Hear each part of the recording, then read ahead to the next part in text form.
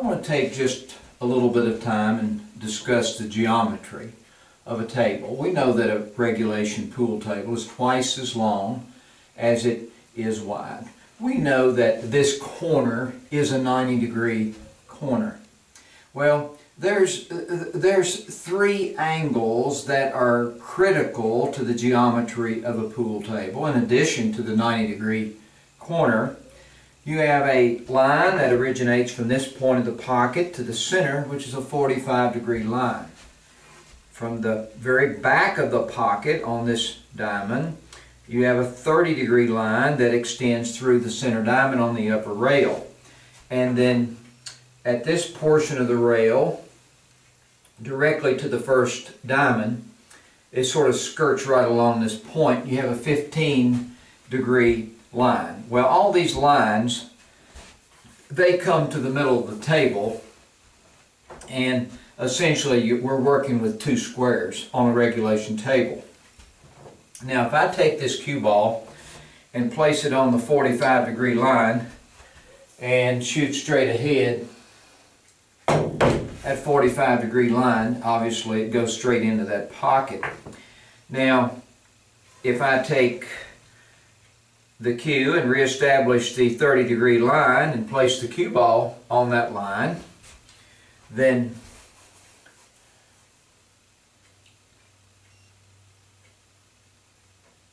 I have a four-rail geometric route into that corner, into that 90-degree corner.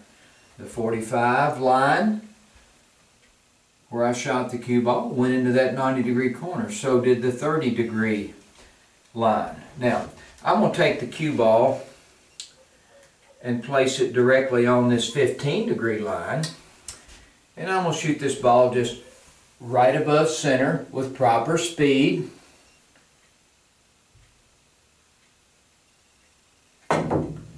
And there's the two-rail route leading once again to the 90-degree corner.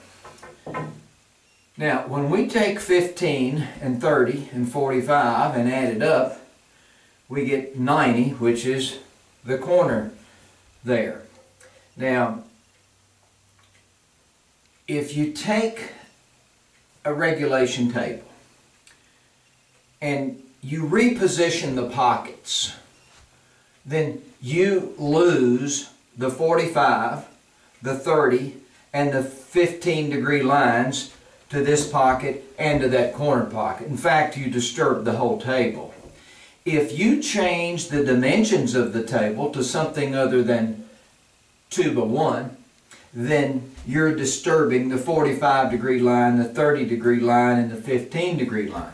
Those balls are no longer going to route geometrically to that 90-degree corner. So your 15, your 30, your 45 add up to 90, which is that corner.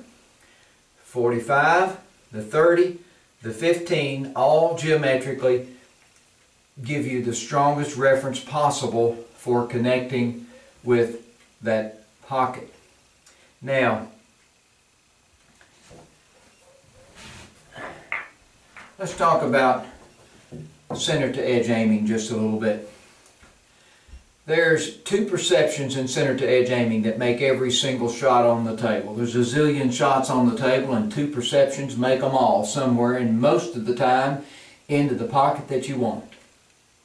And then you've got the 45-degree perception, which also makes balls into the pockets. So basically the pockets represent right angles. You've got 4 right angles here that are obvious, and then if you divide the table into 2 squares, you have a right angle here, a right angle here, and then 2 there. So really there's a total of 8 right angles on a regulation table.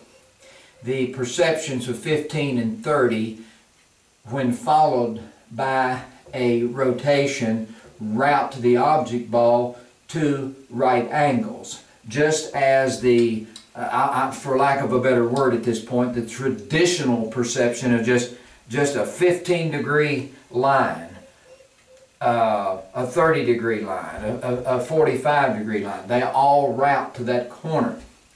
So the perceptions of center to edge aiming and the geometry of the table is tied together. If you change the table, CTE Pro 1 doesn't work.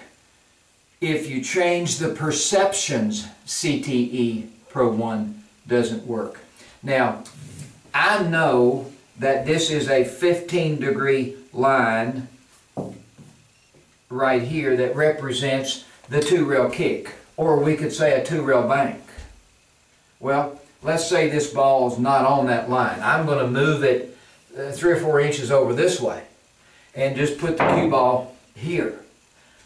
I can take, in center to edge aiming, the 15-degree perception with an outside rotation and connect with the bank. I don't have to know anything about this 15-degree angle. I don't have to reference it. I don't have to be knowledgeable that it's even there. So I could look at the 15-degree perception and outside rotation, and I'm dead on my two-rail bank for that pocket. Of course, I have to control speed and spin. It wouldn't matter if I took this ball and put it on this side of the line and put the cue ball here. Wouldn't matter. 15-degree perception, outside sweep. I'm on the perfect angle for shooting the two-rail bank. I just have to control speed and spin.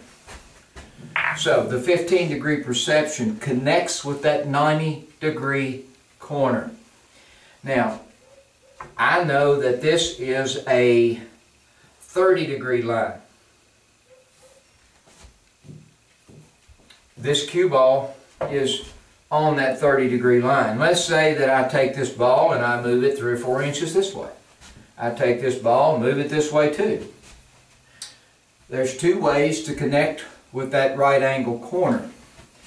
I could do a 15-degree perception with an inside sweep. I'm set up perfectly. Or I could do a 30-degree perception with an outside sweep, and once again I'm set up perfectly. It wouldn't matter if I move this ball over here, move this ball here. 15-degree perception, inside sweep, there's my 4-rail bank. 30-degree perception, outside sweep, there's my 4-rail bank.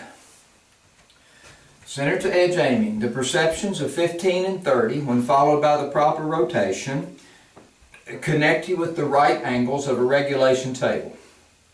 The right angles are specifically placed for a reason. Now, I'm just going to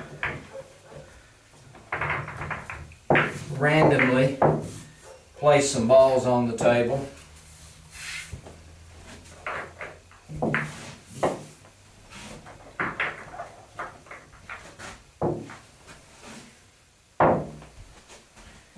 And discuss this layout in relation to this cue ball here. Let's say I want to shoot the 8 ball in the corner. 15-degree perception, outside sweep makes the 8 in the corner. If I wanted to make the 2 ball on the side, 30-degree perception, inside sweep. If I wanted to make the pink 4 in the corner, 30-degree perception, inside sweep.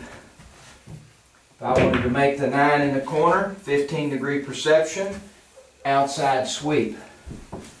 If I wanted to cut the 1 in the corner, 15-degree perception, inside sweep. All of these sweeps are equal to a half-tip pivot. 6 ball, 15-degree perception, inside sweep.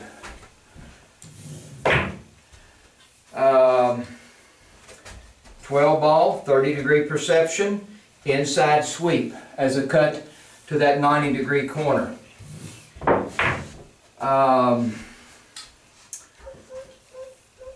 The 15 ball into that side, 45-degree perception, outside sweep. Well, I did say that all balls go center to edge.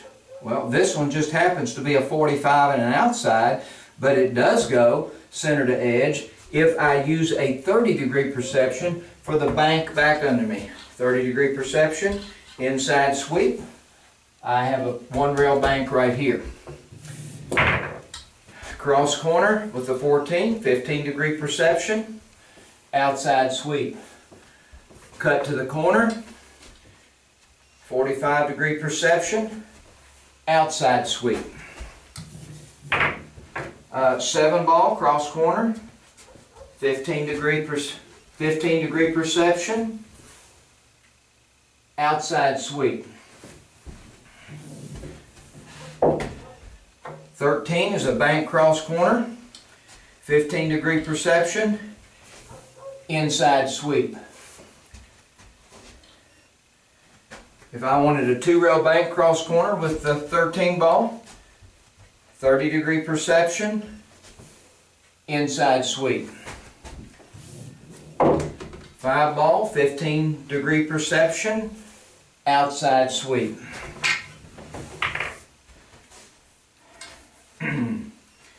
3 ball down in the corner would be a 45-degree perception, inside sweep.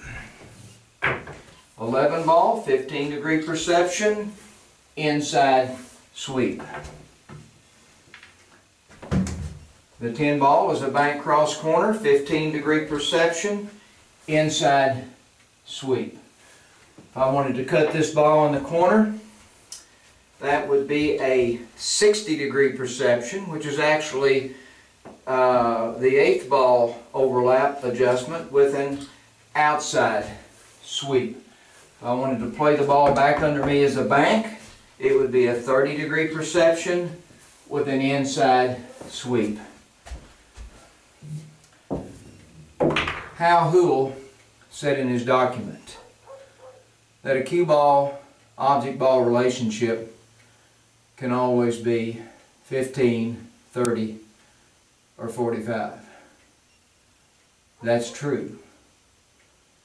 People are beginning to see this now around the world. They're seeing it in a different perspective. Edge to A, edge to B, edge to C. Well, the edge to A, edge to B, edge to C. Really what you're doing is you're just transferring the A, B, C essentially to a 15, 30, or 45 degree perception.